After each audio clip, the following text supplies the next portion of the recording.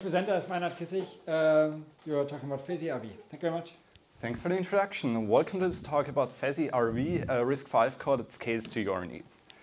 Before we start, I want to briefly introduce myself. It's my first OrConf. I'm glad to be here. I'm a PhD student at Graz University of Technology, and you can see here my main interests, which are FPGA architectures and back-end tools, especially placement and routing tools, but also processor architectures and ISA extensions, and to a certain extent applied formula verification.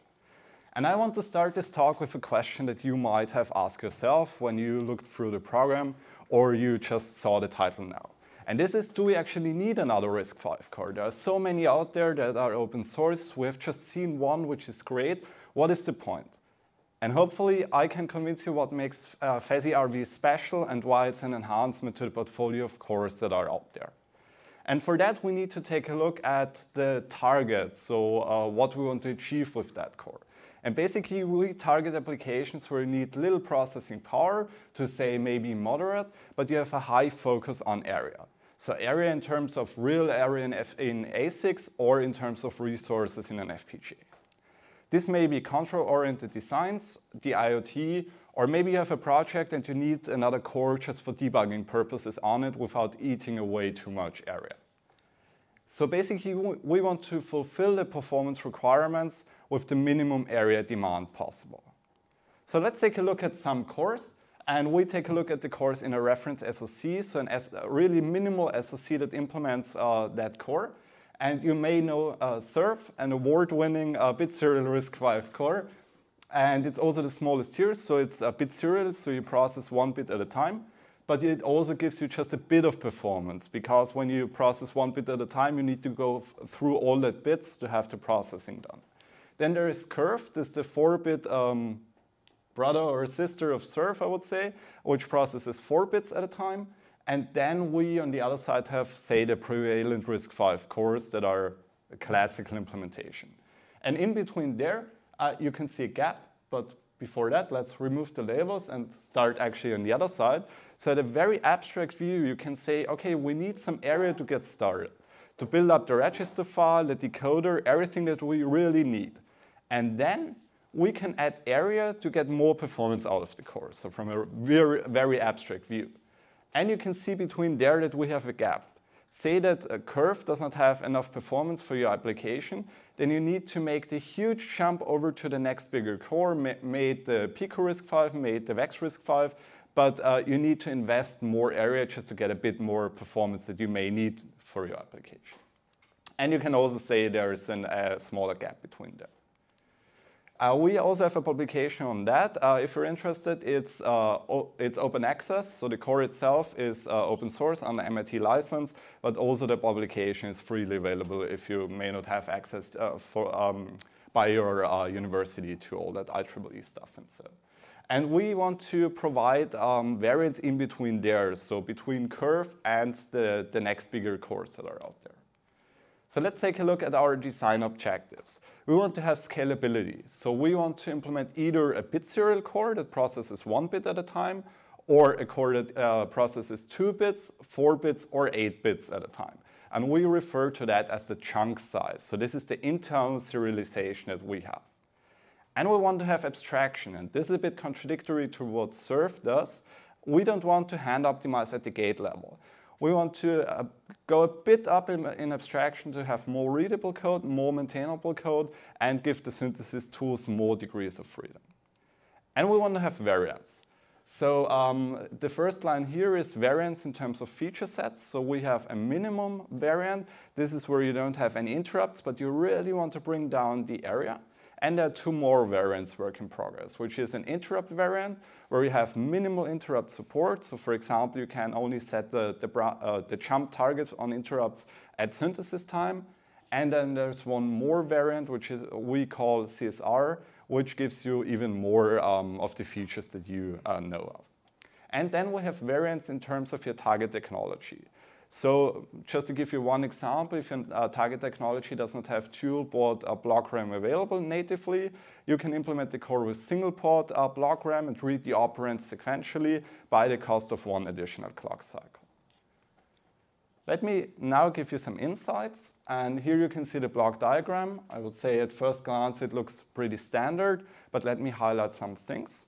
First off, you have an instruction in the data memory interface. So this is 32 bits wide. So from the outside world, it looks as an RV32i core. Then you have a program counter that addresses your instruction memory. Once you loaded the instruction, it is fed into decoders, so pretty standard there. But here it gets a bit special. When you say you want to load from data memory, you need to parallelize the address first because before you can make the load. And this is done in this SBMA register here.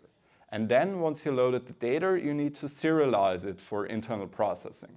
And all that is done in this SBMD register, and I will come to it again a bit later on. And when you store data, by the way, you have it serially internally, and you need to parallelize it for stores. Then you have a register file. The X registers can be implemented in either block RAM or in distributed RAM. For the CSRs, it's a bit special. Some can be included in the block RAM, some cannot because of some parallel write issues. So some need to be implemented in distributed RAM. So what did we achieve? Here you can see similar plot to the first ones. On the x-axis is the area, on the y-axis is the normalized performance. Again, we have an SoC build up here with the core. So the number is basically the chunk size. So here's a bit serial implementation. Here you have 2 bits at a time. Here you have 4 and 8. Then the D stands for that we implement a register file with toolport block RAM. And this B stands for another pi-passing multiplexer that we implemented to speed up things. You can see how the performance scales. So the 1-bit version is the slowest, and it gets faster and faster, but it also consumes more area. Here you can see a zoomed out version of the big diagram. And when we bring in the reference points, you can see how does it relate to cores that are out there. So there's a comparison to SURF, then to the same SoC with Curve, and far out is the SoC with the PRV. And now you might say, well, we wanted to close the gap. We wanted to provide variance in between. Did we actually do that? And for that reason, you also need to take a look at the performance, so basically the y-axis. And we definitely brought down the gap before you need to make that jump to the next bigger core. So you're much closer in terms of performance before you need to hop to the next bigger core from them that are out there. How does it look for other architectures? So you can see them here. The first one was for ECB, for an ICE40, sorry. Then you have the data for an ECB5, for a Go and little b, for AMD 7 series. This is especially interesting. And then we have the data for Cologne chip gate mate. And I've just said before that we have variants. So let me just throw in another variant, and you can see it here. It's too much data to go into it now, but if you're interested, all that is in the publication. As I said, it's freely available. So now you might ask, we have a 1-bit variant, we have a 2-bit variant, we have a 4-bit and an 8-bit. The next natural choice would be a 16-bit variant or even a 32-bit variant. So why didn't we do that? And the answer here is shifts and also sign and serial extension. And to explain that, I need to go into a bit of detail and show you how we implemented shifts. And let me first show you a naive approach and say we have a 1-bit variant, we want to shift. And we have a register there, we have some data in it, and then we want to perform shifts. And say we perform all the shifts by cyclically shifting to the right. So then we can also shift to the left by just shifting more to the right. So we take 1 bit, we shift, say we want to perform a shift by 5 to the right. So we have 5 single-bit shifts, and once we're at the right position, we just shift out the data. This is fine, but the problem is it does not scale. So when we go to a 4-bit version, for example, and we perform single-bit shifts, we lose performance. So we need to be a bit more clever. Shifting by 1 bit, as said, is not efficient for larger chunk sizes, but on the other side, a barrel shifter is just too expensive. It is not justifiable to make a bit serial core and then have a barrel shifter. That it gives simply too much overhead. So for that, let me introduce macro steps. This is how we actually implemented it. And for that, let me bring in that same register again, but we make it a chunk size bigger than it actually needs to be. And with that, we can basically shift by this natural amount, so this internal degree of serialization. Say we have a 4-bit core, then we shift 4 bits at a time. Now you might ask, what if we want to shift 5 bits? How unfortunate. And for that, we have a small barrel shift at the output. So you get to approximately the right position, and then the micro steps are done by just the multiplexers here. And the good thing is that the area of the register scales with the chunk size, but also the area of that multiplexer scale with the chunk size. And the performance scales with the chunk size. So this is what we really want to achieve. But this multiplexer here gets really big once you go beyond 8 bits. This is one of the reasons why we stopped at 8 bits, but there is a second reason, and this is sign extension. When we go to a maximum of 8 bits, it's really convenient that that bit that we need to replicate for the sign extension is always at that position. So it's always the MSB of that additional part here. But this only goes well up to a chunk size of 8 bits. And this is the other part of the answer why we stopped at 8 bits. And then you might ask, what else did we do or did we achieve? And we have a tiny tapeout. It's on tiny tapeout 6 with an SoC called FazyRV XoTiny. It's a 2-bit variant of it. It's implemented in 4 tiles, but most of it is just register file because we have flip-flops as X registers. Now you might also ask, why is it called XoTiny? And this is because we don't have any memory included in the tapeout itself, but we have this quad SPI interface that you can have external RAM, external ROM, and once you make an access to memory, it gets translated into quad SPI, makes that access, and once you have the data, you acknowledge back to the processor. This is the chip, by the way. I said it's 4 tiles. It's currently under manufacturing. Hopefully, it's back soon. I'm looking forward to that. And yeah, you might also ask, what do we do next? What are open points? And there are quite some. Unfortunately, time is very limited, but gladly students are looking into the first 2 points currently, and this is a custom instruction interface, which is very convenient to have that to speed up things, to have internal serialization, but can perform important instructions also in hardware, so important steps that you need for your application. We also want to optimize the decoder even further.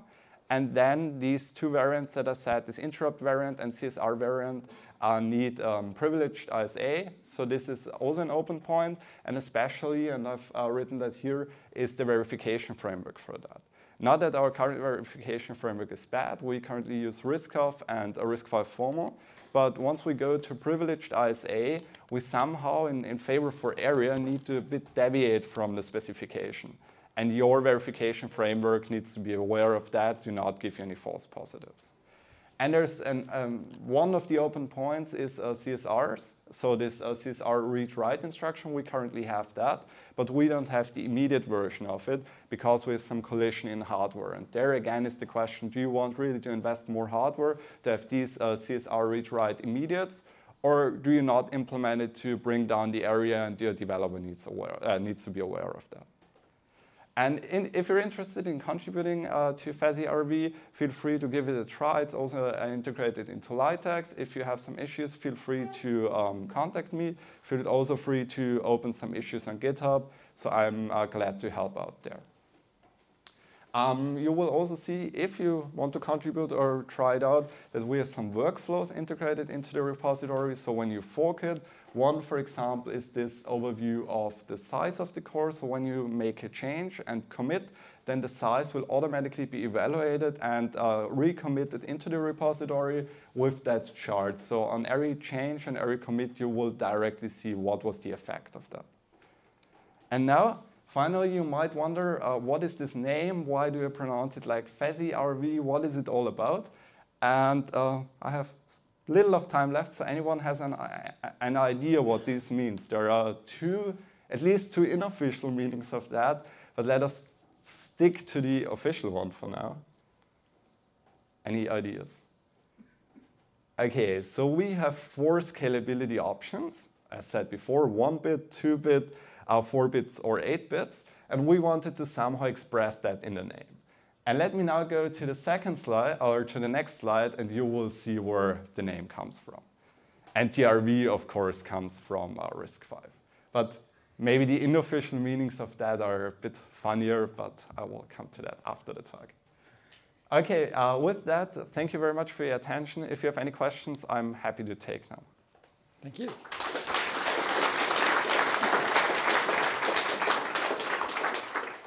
Any question from non-organizers?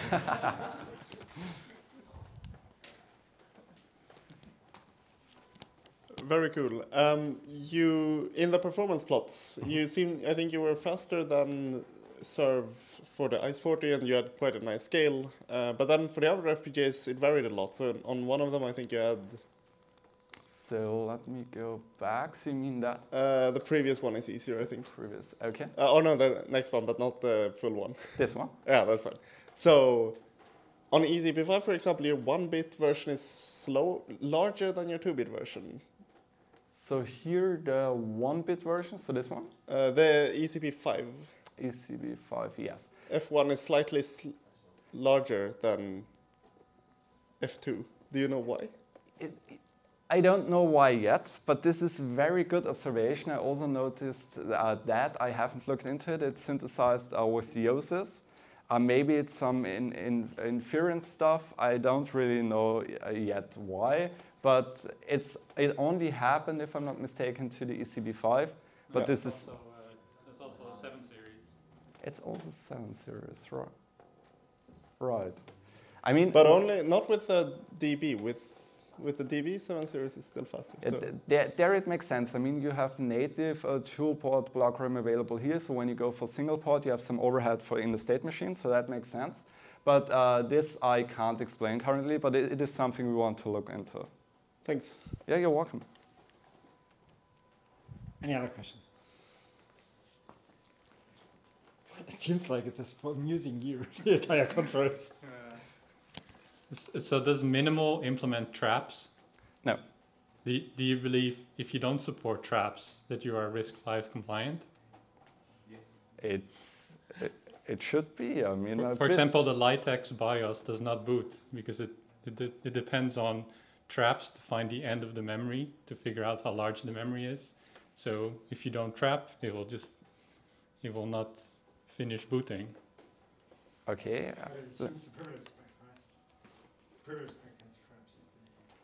Right. That's optional, I think. Okay. Yeah. Cool. All right. I have a quick comment and a question. The comment is, with this whole field of doing a super small core, I would have thought you would consider the entire resource usage to implement something on the FPGA. So you've not only got LUTs, but the RAM as well to have the instructions in. So therefore, I would have thought I wouldn't even bother doing any of this without including the compressed instruction set. Mm-hmm. So that's my comment. And my question is, what are the uses of these cores? I think they're really cool, and in my head I can think of some use cases, but where do you see them get used? Mm-hmm. Basically everywhere where you really have pressure on areas. So maybe smart sensors, or as said before, you may have a project, but you need a very tiny core just for some debugging purposes, and without eating away too much area, you can just throw it in there, have it, do your debugging stuff, and then maybe take it out again. Or for the sensors mentioned before, where you really want to produce a tiny chip and you have no pressure on performance. Yeah. And maybe Olaf knows some additional use cases, because I assume it's very similar to Serve. Yes. DDR initialization is one thing. You put CPU in that's only used for a couple of milliseconds, and then it doesn't do anything. There are a couple of use cases. I have some in my previous presentations, but. To my question. So first of all, I recognize a lot of the challenges that you have, and very familiar. Also, for Serve is a bit of a problem because the 32-bit version would be a parallel serve. That would be perv. So I'm not sure if you want that. But my question is about the custom instructions. So both VexRISC and Serve is looking at using the custom. What's it called now? Custom extensions. I don't remember the name either. CFU, yeah. Are you looking at the custom instruction interface, or are you looking at the one we are trying to mainline into the RISC-V specs now? CX. CX. Yeah, composable extensions. Yeah. We're currently evaluating. It's really that we don't want to introduce too much area overhead there. And also with a bit serial RISC-V core for your custom instructions, you need to somehow make sure that it works out, because also when you go through bit by bit, also it ends up to your custom instructions in this order, and that may cause some conflict. But I can't give an answer currently because we're really evaluating what we want to do there in the future to have it working, to have it beneficial without introducing too much area overhead again. Let's collaborate. Yeah, well, I would be glad to do so. You want to take it over? You have to compete, not collaborate. So, thank you very much. Any other question? Let's thank Meinhard again. Thank you. So, the last present of the first session is already getting here. You do the wiring.